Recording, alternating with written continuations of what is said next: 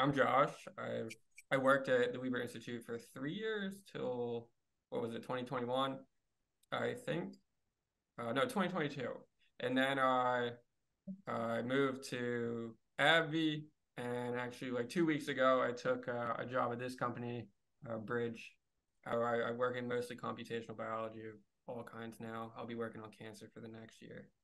Um, so let's get started. At AbbVie, they built this internal package where we housed all our visualization stuff, and I thought you guys would like it. It was kind of the coolest thing I learned while I was there. So I decided to do this art club. To get started, we do need, let me screen share here. And the first thing I'll need you to do is run this setup.r here. I've linked the repo in the chat and the R channel. And what this will do is really just install the R packages we need on the back end. So to give you an idea here of what we're building towards, this is the output of a differential expression that we're going to look at. It's interactive. We can do single feature plots. It might be because my R session expired. It's running on the back end. But yeah, you get the idea here. And we can switch between differential expressions, analysis to kind of visualize that and scroll through the gene outputs. I think it makes a really nice kind of database, if you will. It's not a database, but where biologists can scroll through and don't have to bother the computational biologists to get what they need. All right, so I'll give an overview of the study we're going to look at. So here in this folder that we're going to be working out of, we have, where's it at? That was the wrong one to click. Analyze Markdown. Okay, we have a mouse study with 3 groups, basal cell, luminal cell progenitors, and mature luminal. These are from female virgin mice. The key here is that we have 3 groups that we can contrast against. And these outputs are the outputs of the WEMA differential expression. So many of you are familiar with that. I'll show you what it looks like, but it's really, these 3 files are just the top table saved of the differential expression.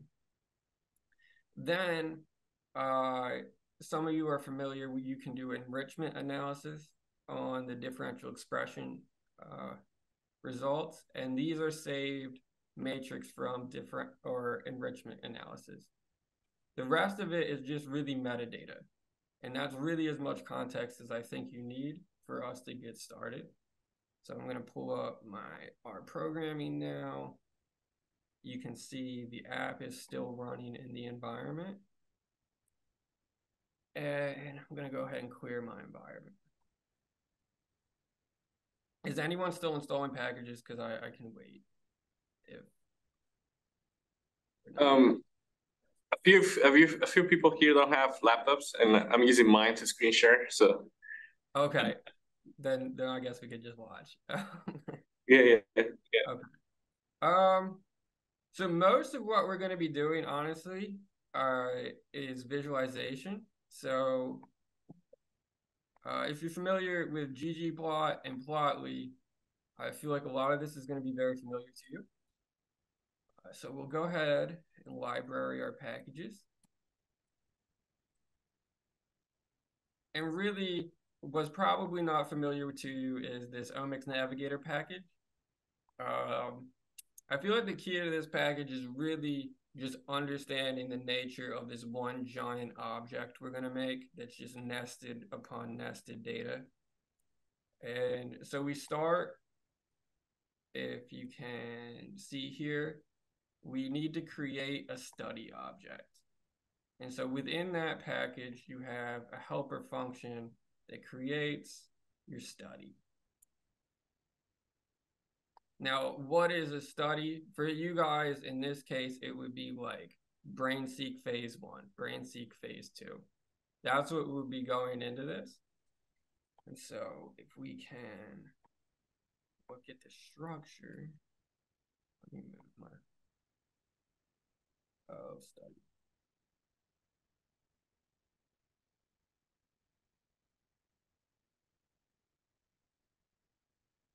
And so it has all these attributes that we're going to have to fill in as we go through this. And the important part is it's a relational kind of database. So this, how do I say? The pairing is the first column of the features has to be common across everything that we label in here. So then we're going to load in or name our models for now. And for each one of these, where there's a name here, there's usually a function. So if it says models, there's a function to say add models within the omics navigator package. So here what we're doing is we're just creating a list, and this could happen too. It's modular for this, so you could do like attack seek, chromatin digestion of the mice. We don't have this data, but just as an example, because it is capable of doing multi-omic analysis. In this case, we only have one, so we're looking at differential expression, and you give a brief summary of this. And then we add that on. We can look back at our study, and we see under models, we've added our one differential expression. The important thing is, again, it's relational. So when you're referring back, this name has to stay the same. So all the differential expression you do under this has to be spelled that way with an underscore. All right, we're reading in our samples now. Let's take a look at what our samples are. So very similar, you can imagine, to some of the quality control metrics you guys probably work with. We have a group here, which is really cell type. And we can use this to create the plots we want later down the line. So again, under differential expression, we're going to add our samples object. Importantly, spelled the same way again. So if we go back to structure, study, you can see now we have under samples the data here. The features, for features, you guys are familiar, this is just row data. So if you had a range summarized experiment, if you save your row data out, it would work as the features data in this package. Importantly, go ahead. Oh, I'm just here for you. Yeah. Importantly, the first column, this is your relational column. So if we look at the head of features, this column is what the whole database is going to pair all of these data sets across. And it has to be a character. So even though it's kind of an easy trip up if you're using entree IDs, that it's a numeric, to go ahead and make that a character. Again, under our differential expression, we add the features and add that to our object. Oh, I didn't run the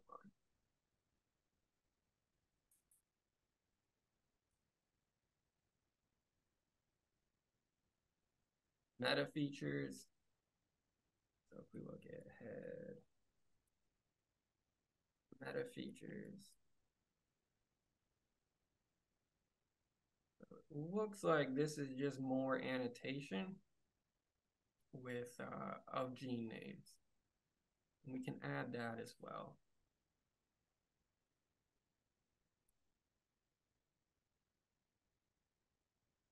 Okay. Assays. what is the nature of this assay's object? And so this is the actual raw data from our experiment. And so while we're not directly visualizing this, what's really nice is, say there's a differential expression, you can click on this, the object in your window, and it'll take you back to the raw data to see what the actual points are in that contrast. And so now we're just reading in the results of our differential expressions here. This is our top table saved out. So we can take a look at that.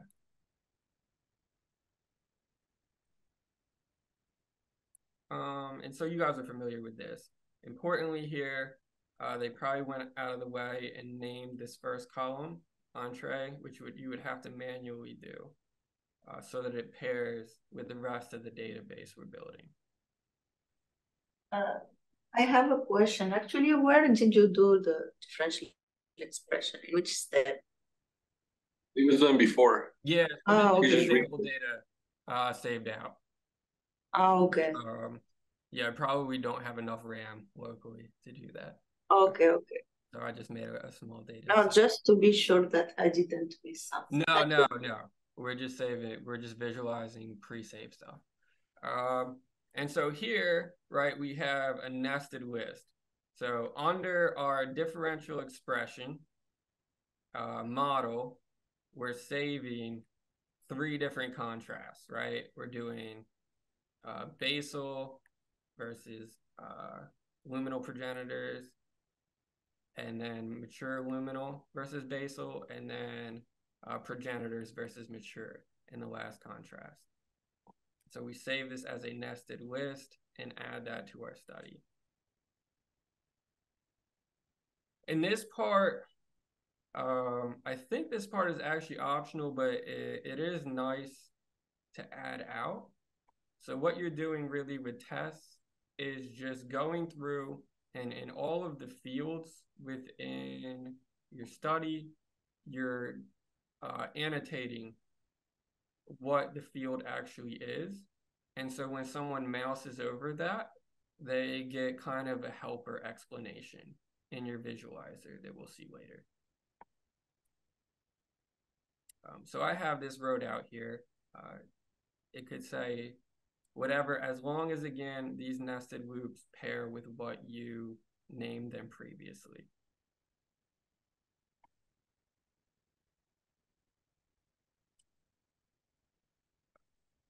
This is a really nice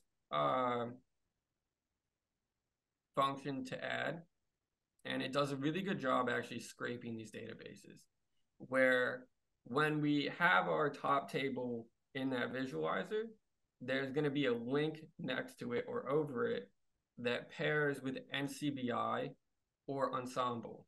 And the symbols will have this informatics link, where when you click on it, it'll take you to the page of that gene. Okay, so now we're kind of at the important part. And so I want to go back, look at the structure of our study and see what we actually filled out. So we've done a lot here. We have a name, the description of our study here. We added all our samples and raw data. And so far we don't have plots. We don't have any reports. We did add link outs. So that's what we're working on now. In the back end of this, when the app is running, this get plotting feature is querying your data, or get plotting data. So what it's doing, shoot, I don't have the app running now, but say I picked a drop-down window and I wanted a map or a scatter plot of this gene. This runs, and then it runs whatever plot you've made over that data. So let's go ahead and take a look. No model, no assays available. Oh, dang. I might have forgot to add the assay.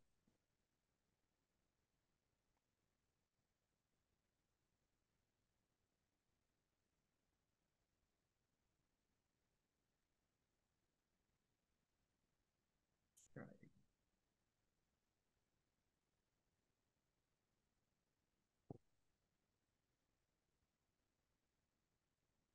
So X is a subset of our study that meets these requirements. So it's within differential expression. It is from this gene, and it's from this contrast. And so what we can do with that interactively is we can start building plots. It's really hard to build the plots if you're not working on some sample data, right? So importantly, you guys are probably familiar with ggplot and plotly. Those work well with this app. But importantly, in its confusion, you have to build your plots as a function of X. And that'll come important later. So here, we're just taking our samples so we can run this and see, merging our samples table with our assays so that we get raw data with what is it, the cell types annotated to it.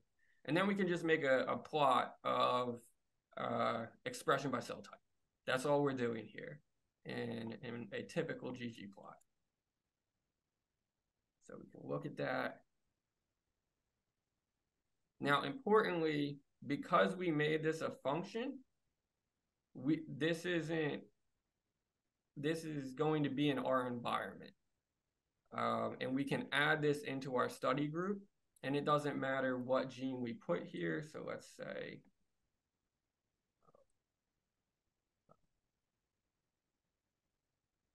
now I'm struggling to remember any gene names. Let me get it into features.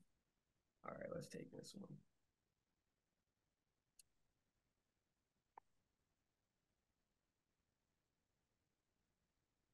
So we could get new data.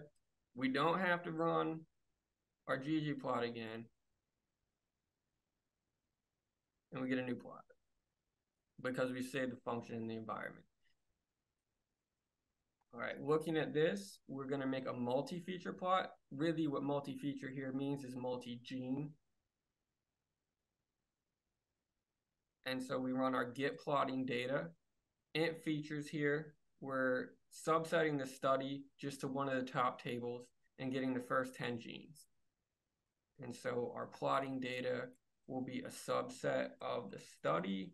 That is those first 10 genes. You can see here. Hey, Josh, can I ask a quick question? Yeah, go ahead. So what p-value is the plot showing there? That's a good Is question. that from one? That is the raw p-value. From one of the differential expression analyses, Yeah. or? Yes. Yes. That's a good question. Why is it? So like, Yeah, it's the raw the- p-value because of line 140, right? Yeah. Line 140, you're extracting the p-value column from Yeah. the. Oh, and it's in From the this, from and it's this the basal one. versus LP. Yes. Okay, That makes sense. Okay. I missed that one. Thanks. And then we're gonna go here and make a simple heat map.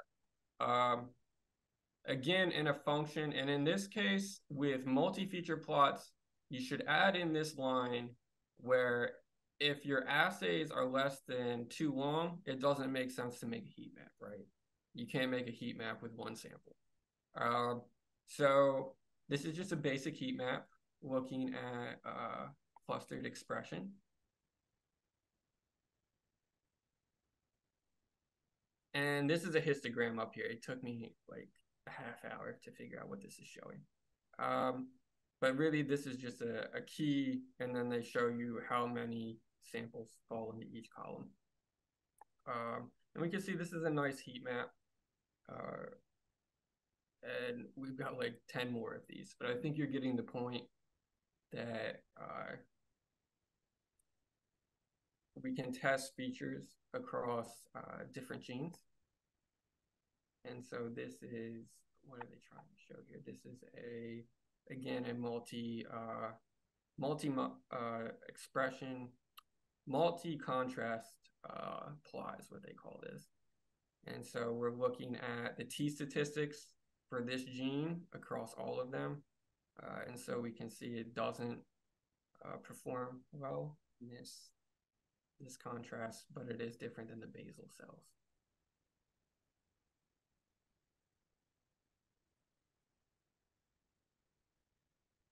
And I think here they're just showing, again, this is a contrast not across samples, but across a heat map across contrast, rather than last time we had samples here.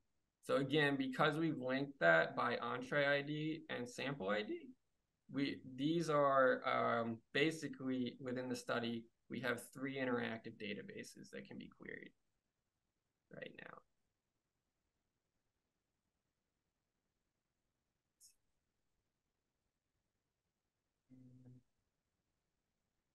I'm gonna burn through here because these are kind of redundant, but they're nice to show in the environment. This is a big plot. Okay, so we have a lot going on here. I think it's like the last 4 plots we've looked at in one plot. But so we have samples on the bottom, features clustered, and then we have this is a plotly, notably not a ggplot. And we have our groups here.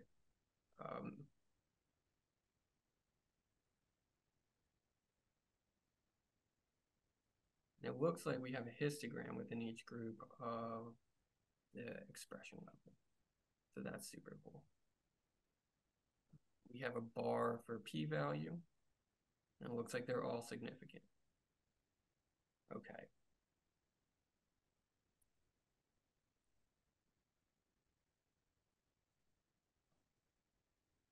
There we go. And then this is just a nice single feature. If you looked at a gene and you wanted to see it across a study where its expression was, you can pop out this plot.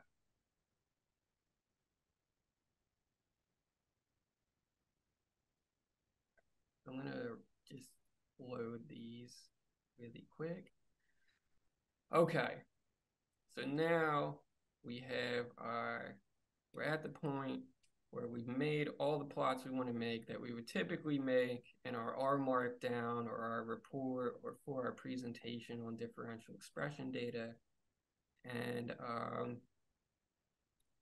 what we're going to do is make a list, and you have to have these plots loaded in your environment. So as a function in your environment, and then you're making a list here. So first we go within differential expression, which is the name of our model here within our study, and we go expression by cell type. That's the name of our first plot. And some descriptions here for the display name, the description, what is the kind of plot, and then any packages you used in making that plot to fill out the last part of the feature. And so it's going to automatically load these when you run and install the app. And so you do this for each plot, and these are now saved within your environment for your app you're going to launch. These are just functions to test that your plot is actually working. We'll skip those for now. They had a RData object for gene annotations. So what are the functional groups of the genes, and actually where do they cluster? And so we're going to load those in as well. And lastly, we had enrichment data.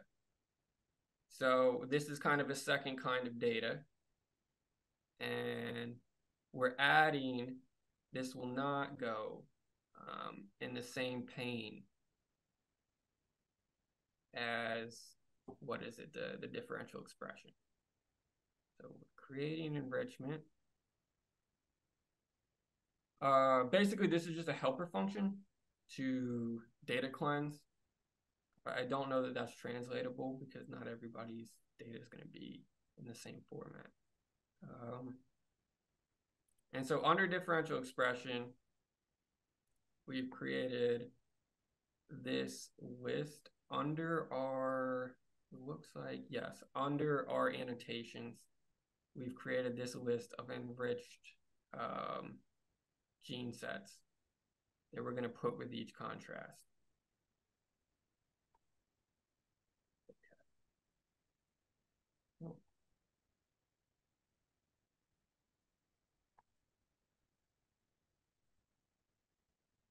We can add a link again, like we did with the genes, to the GSEA enrichment analysis.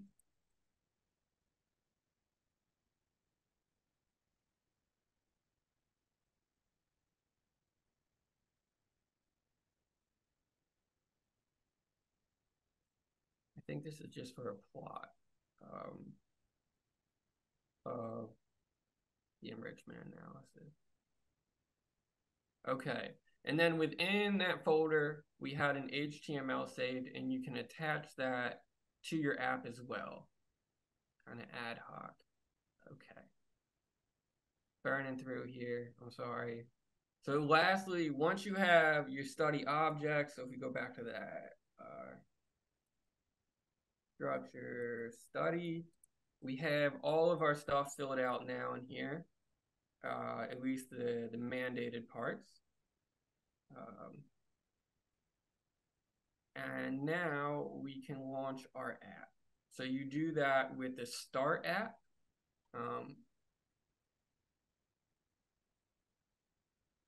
And you can see it's running. It's actually interactively running here in the terminal, even though it's in my browser. Okay. Remember, we named our study RNA-seq 123. Our model is differential expression, and we can look at one of these contrasts. And if my computer is cooperative. Actually, Josh, since it's like getting some, so does this like Shiny needs like lots of computing resources, like RAM and it's Java in the background. I don't think it's doing anything computational. It's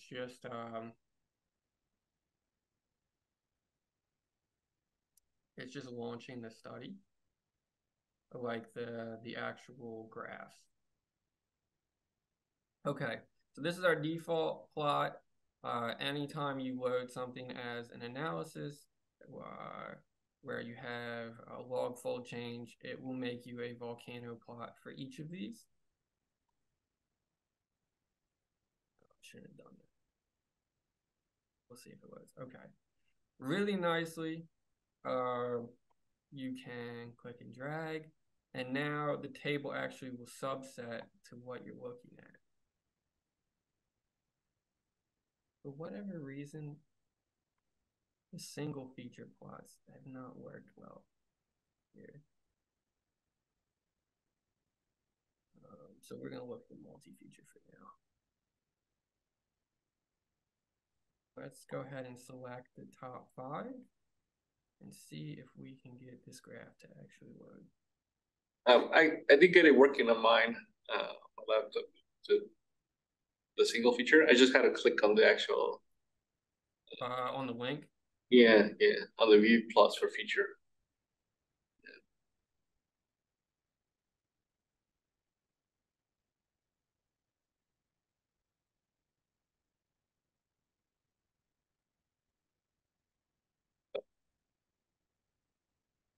How did you do it, Leo? I'm sorry. I'll just screen share. Yeah.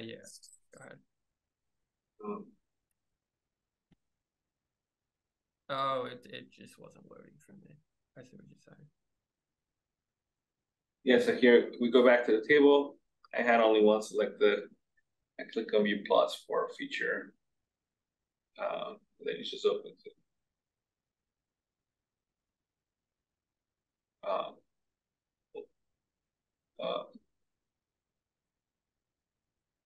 Okay. Do you mind if we work through yours since you Yeah, that's okay. Okay. If you want to check like maybe top 5 of those, we can look at the multi-feature.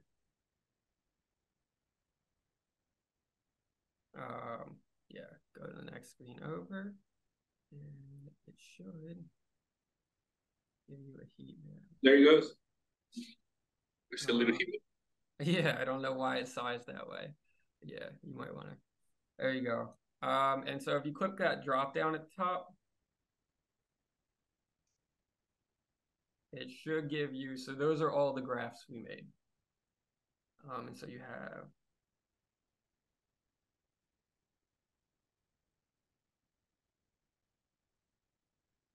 So we made all 5 of them. yeah. Right, all plots. And then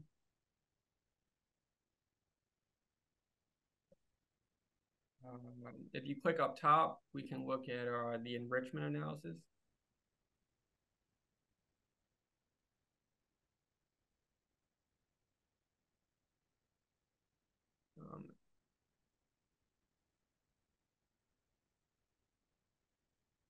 And so this is just going to be like your generic GSEA output.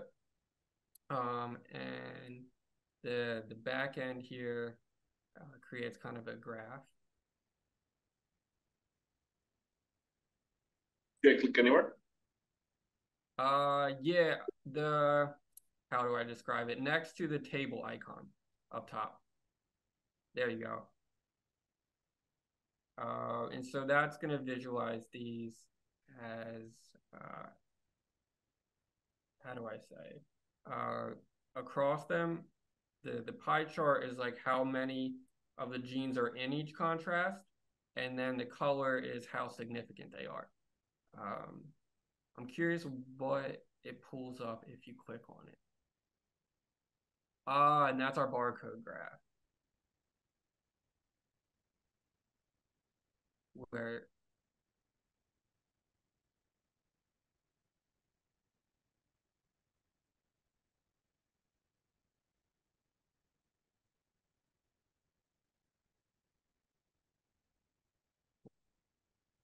Oops. has anybody worked with one of these barcode graphs before? Because I'm not even sure how to read this. Null effect. The one on the top, you mean? Yeah. Yeah, small effects. I guess just showing a bar plot of the T statistics. Like, okay, which is the gene here? Gotcha. Okay, that makes sense. So be like, okay, gene 13A22 is the highest there. We have all the single feature plots there. Gotcha. Okay. Very cool. So I think that's the gist of it. So right now it's mostly portable with expression data or count data in general. I think they're trying to make this more modular with single cell, but I don't know if that's happened yet. These are all the link counts you were talking about. Yeah.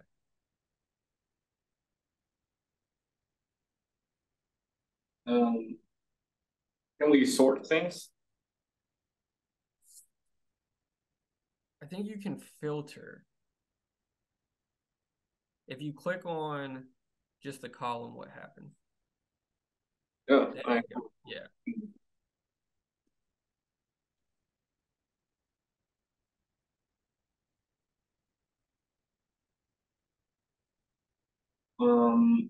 Do you know if the entrées that we're listing for example, basal versus LP, if all of those have to be the same genes? They don't. And even so, like I did, when I did this, we had RNA data and protein data. And so protein data is fairly, like you get like 1,500 genes or 1,500 proteins. And then they might map to multiple proteins might map to the same gene. It'll still pair. So if you did a plot across it, it'll be relational and pool all the proteins for that gene.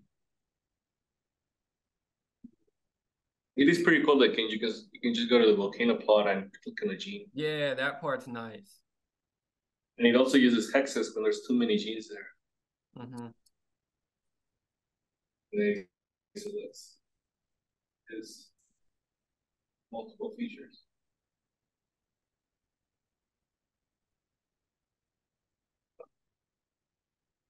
I also see here you can change it and display symbols instead of entree. Mm-hmm. Like if you know your gene symbols. Yeah.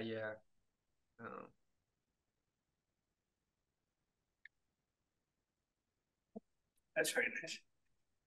Is it volcano flow? No. Oh, okay. It's just you can choose what you want on the axis. Oh. The volcano plot is like fold change against p-value. That was the sorry.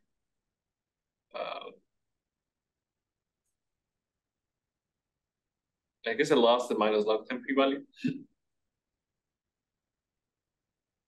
Right, because now it's just plotting regular p-value. Yeah, it should be adjusted, right? No, I guess I messed it up. Oh, here, minus log 10 transformation. I didn't see that. But once you mouse over, it says like, what do you want to? Yeah, okay, that makes sense. So that was a regular volcano. Log fold change minus log 10 p-value against minus log 10 p-value. By default, entree symbols. What's the other checkbox there? For the other variable, for the other axis. Oh, right, and it takes you back. I don't know, let's say you want to do it's just p-value against p-value on the minus log 10 skills. And you can just log 10. Yeah. What is B? B is from Lima. From Lima. Oh, okay.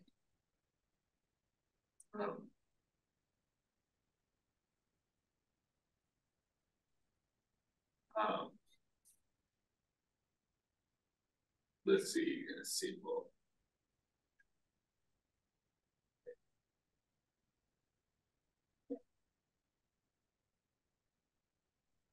Oh, you can search by symbol too. Okay. Mm-hmm.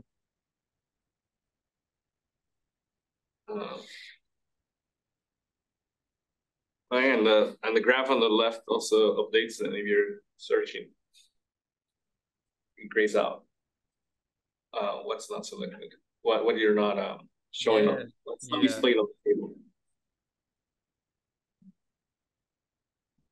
Where the export format it allows? It allows you to export into the SVG or PNG. Oh, okay, image. Okay, because of the tables has other export formats here. In the down part. Oh, here. Yeah, TXT.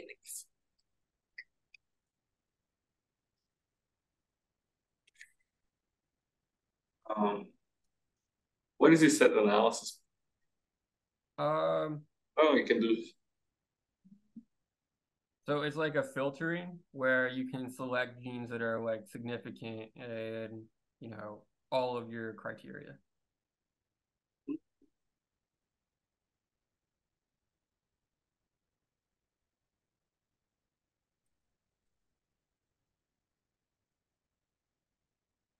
Set our plot.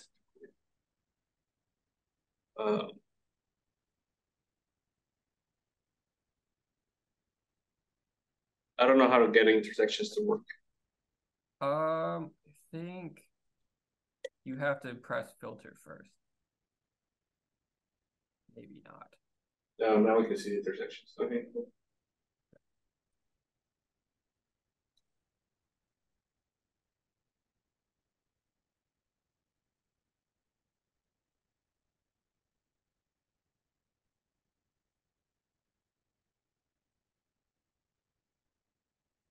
Nice.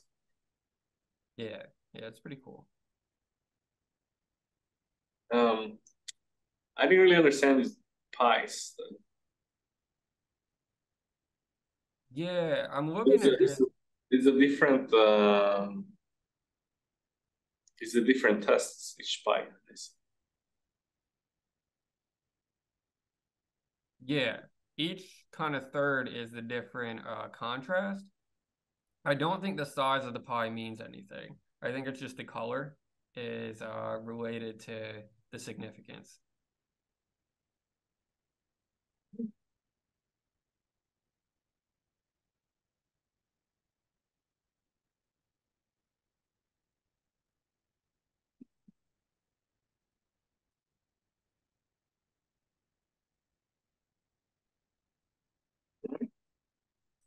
I'll stop sharing so you can go back to you. Yeah, I think that's all I had for you guys. So yeah, unless you guys had any questions. Can you set the pie charts for the slices to be different sizes to like represent something? Yeah, so just like we did, we kind of only loaded in one chart for the enrichment analysis.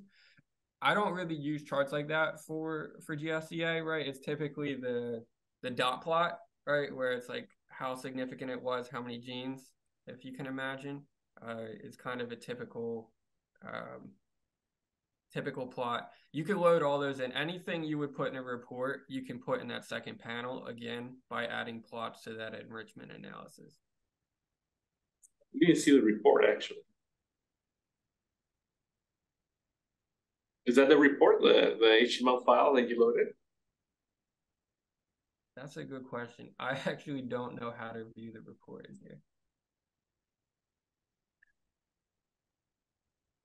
It was a function or from here? We gave it HTML.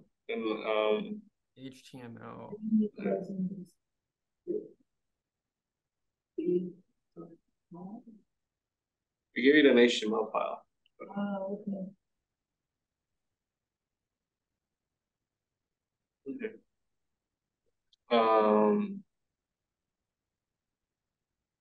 I guess a question I have for you, Josh, is like all those plotting, all that plotting code. Is there like some type of database of like plotting code that you guys are building, or that Abby built that is external, or is that all internal? Maybe? Yeah. Within that, the original repo, not this one, but the actual omics navigator repo, there should be examples, I believe, in the vignettes.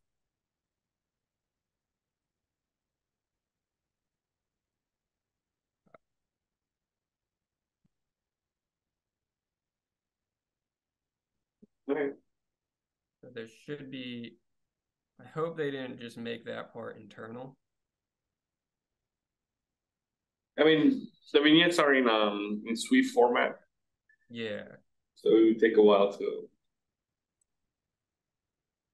read it. Yeah. But no, I hadn't used it in a while, but I definitely remember they just had almost like a sandbox script of just plots that you might want to make that you could just copy and paste in rather than trying to have to reinvent the wheel. And do you know if this can be deployed as a Shiny app on shinyapps.io? I'm not sure.